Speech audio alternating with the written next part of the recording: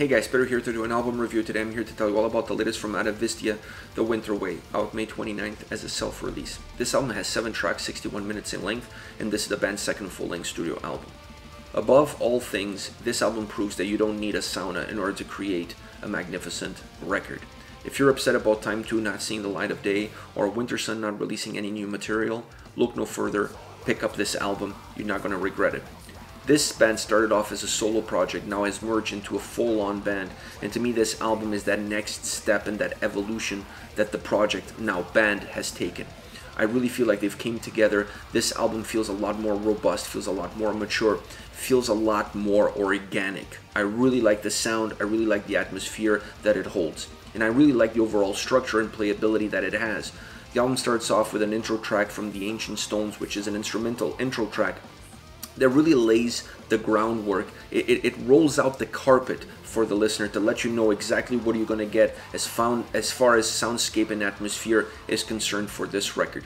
I also like the fact that this track then bleeds into the following track, and this is something that you're going to find quite a bit on this album, which is tracks bleeding from one into the other. Even when that is not present, the fluidity of the tracks is such, and the elements of the tracks are such, that really allows the songs to stay somewhat interconnected across all 7 tracks. So this is an album that's very linear in the overall approach, with the volatility happening underneath the waves, happening within the songs, with all the dynamic changes that each individual song has. But at the surface, when you look at the full-on album, when you look at the 7 tracks, it really feels very concise, very linear, very straightforward, and almost with a very unique sound across all 7 songs, which is not true when you look at them individually. Even the structure of each song is very different from track to track, but they're able to create the perfect soundscape to blend them all in, to make them feel all as one, even though these are very individual songs, and every single one of them has their own individual DNA. As far as guitars are concerned, I love the guitar work on this album because they really mixed a lot of different styles, a lot of different genres. You get a little bit of melodic death metal, you get epic metal, you get symphonic death metal, you get even prog. There's a lot of prog elements on this album, so there are a lot of changes as far as the overall guitar sound and guitar approach is concerned on this record, and you see those changes on the individual tracks. You see those mergers of genres, those mergers of style and approaches within songs, not just from track to track, but within songs, making the songs extremely dynamic and volatile, changing directions constantly, really keeping the listener on their toes, really keeping the listener engaged in terms of what's happening in the songs as far as guitars are concerned.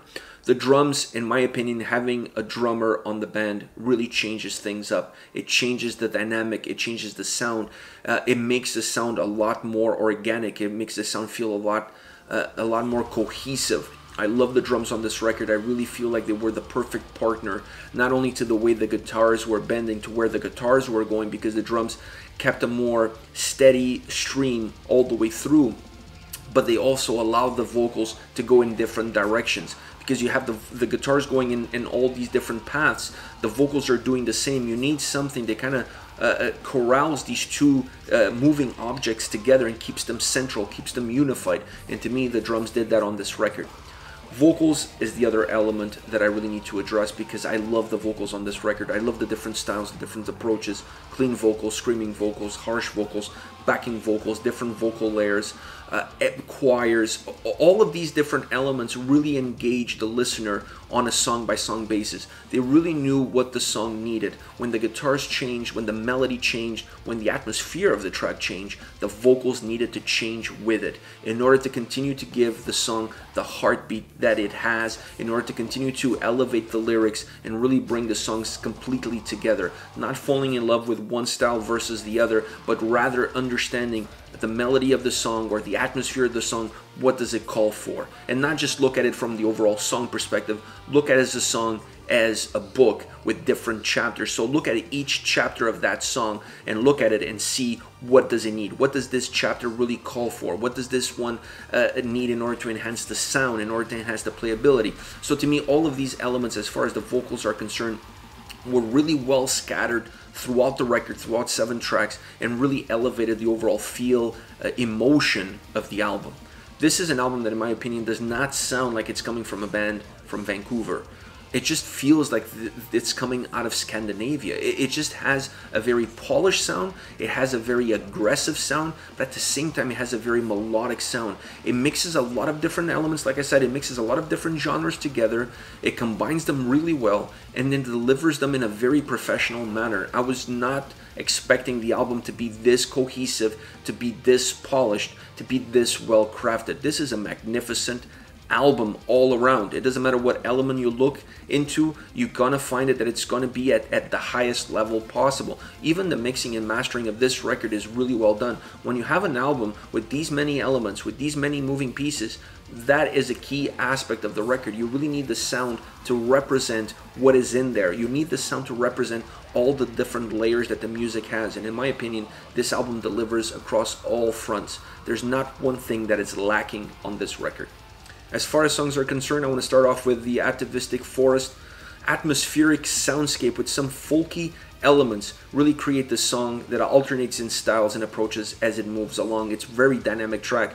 It doesn't stay steady. It doesn't stay within one front. It just really moves all over the place.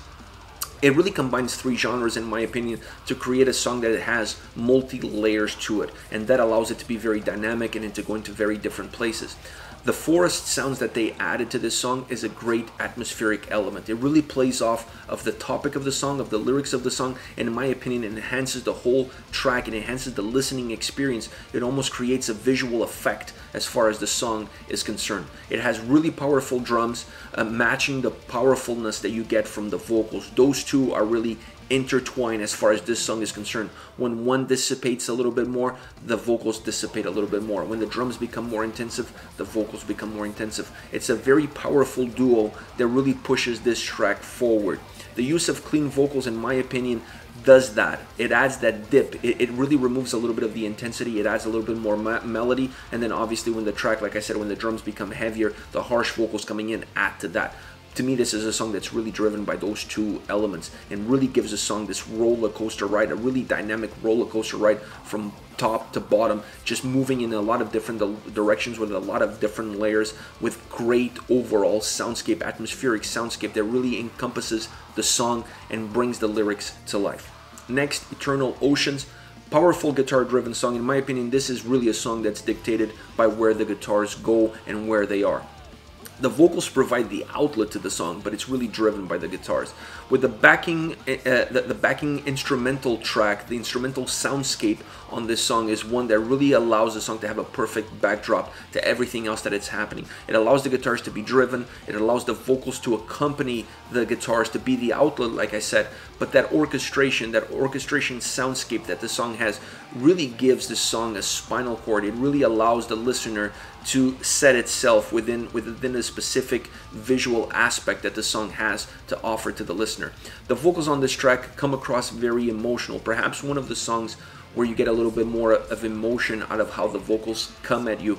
Switching between harsh and clean vocals, and even with the backing vocals, it really adds a sense of journey to the overall sound. You really feel like you're traveling through the ocean. You really feel like you're going up and down waves, and you really feel the rocking of the boat. And they do that, in my opinion, not only with the orchestration, with the soundscape elements, the atmospheric elements, but they also do that in the ever-rotating or ever-changing vocal approach that this song has to offer. A lot of different styles, narrator style, like clean vocals, harsh vocals, choir. There's a lot of different things happening vocally on this song, to me really representing perfectly that movement of the ocean, that movement of the waves. I really like that. It really adds something different, very specific to the way this song is constructed.